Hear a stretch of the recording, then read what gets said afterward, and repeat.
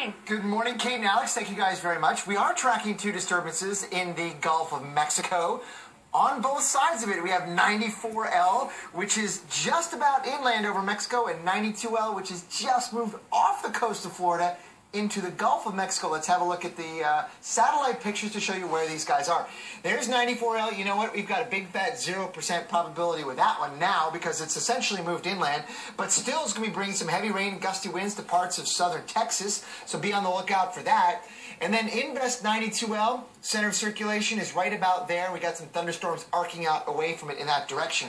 92L is going to be moving westward today over the very warm waters of the Gulf of Mexico, thanks in part to this upper level ridge of high pressure. Strong high pressure aloft with a clockwise flow around it is going to be directing traffic that direction. So 92L now here is going to be over here in a couple of days' time.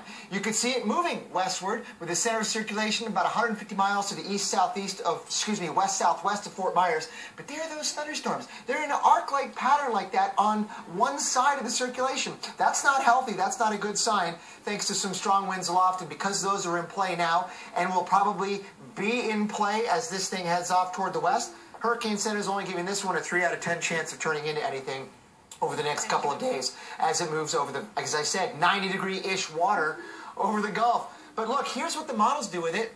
This is one model, much like many of others I've seen, with not a whole lot of thunderstorm activity anywhere near where the lowest pressures are, which would be right about here. And that's Sunday evening. This thing continues to move off toward the west. But again, Texas today is getting a lot of rain. So we'll talk more about that coming up at 50 past the hour. Guys, back to you.